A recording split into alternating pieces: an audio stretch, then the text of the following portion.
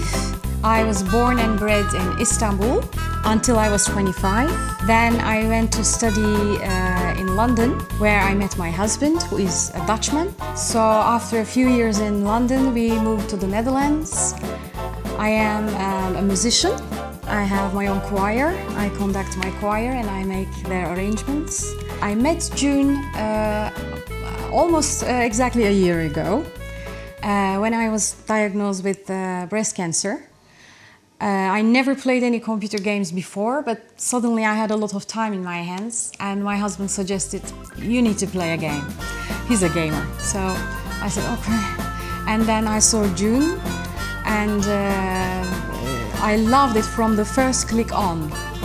My island is the best.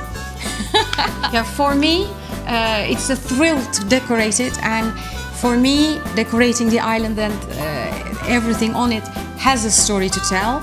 I group things very logically, so for me, it has to make sense. If I have a train, that train has to start from one station and go to the final station, which it does. So, yeah. I don't just buy things and put it there. Everything functions like a real place. I think since it goes in 1920s, a young woman, June, can travel the whole world and connect with a bunch of people who are completely different than her own culture.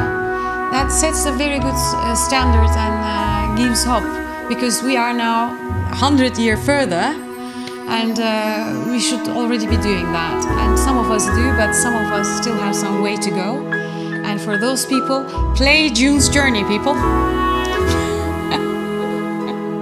I think we get along like house on fire. And I must say, I just found a lifelong friend in Kay.